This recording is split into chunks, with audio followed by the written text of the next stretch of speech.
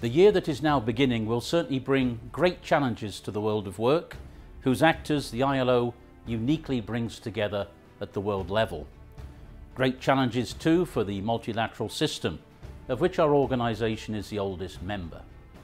And of course 2019 marks the centenary of the ILO. We have a remarkable 100 years history of achievement, sustained by the combined determination of governments, workers and employers to advance the cause of social justice by making the world a fairer, safer, cleaner and more prosperous place to live and to work.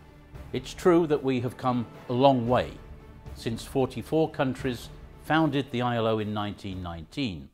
Today we have 187 member states, and for many, although not all, the nature of work has changed out of all recognition.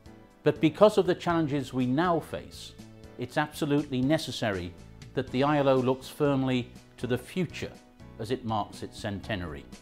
We live at a time of unprecedented, transformative change at work, with the vision of the ILO's founders, described by some as a wild dream of securing peace through social justice.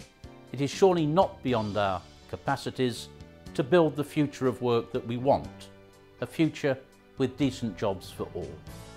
And that vision, and the political will that goes with it, is more than ever needed.